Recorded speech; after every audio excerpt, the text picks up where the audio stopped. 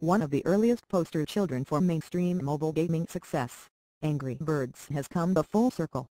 From being a smartphone game to a movie, there's now a game to celebrate the movie's release. It's available on Android and iOS right now. And unlike Sony's Ratchet & Clank reimagining of the PS4, it utilizes augmented reality AR to a large degree. Dubbed as Angry Birds Action, Rodeo has partnered with AR firm Zapper to bring the titular Angry Birds to life. Using Zapper's Zap Code tech, fans can scan codes to unlock characters, AR mini-games, photo features and whole lot more in the way of interactive experiences. Imagine if everyday objects could unlock fun and exclusive content when scanned with a mobile device.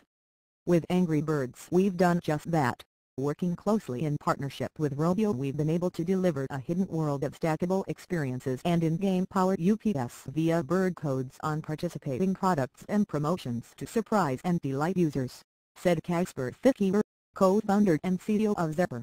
This is the biggest and most truly integrated augmented reality project to date, with bird codes appearing on apparel, toys, cups, paws, and even candy dispensers across the world.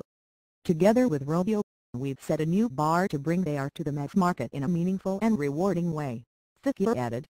With the help of Zapper and our other partners, we have put the Angry Birds characters and story at the center of a truly 360-degree experience this summer, bringing the story world to life in a new way both for our heavily engaged fan base and newcomers alike, said Mika Tams, VP Games at Rodeo.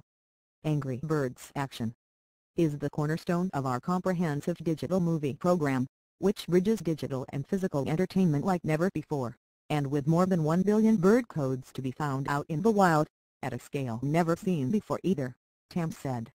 Some of the places you can claim these bird codes includes McDonald's and H&M.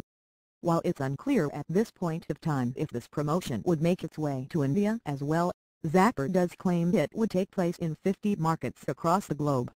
While Rodeo's past few quarters have resulted in a spate of layoffs, hopefully its much-awaited movie release should stem the tide. Angry Birds isn't as popular as it used to be, and without the massive follow-up in sight, diversifying the brand across other media such as movies seems like the shrewd way forward.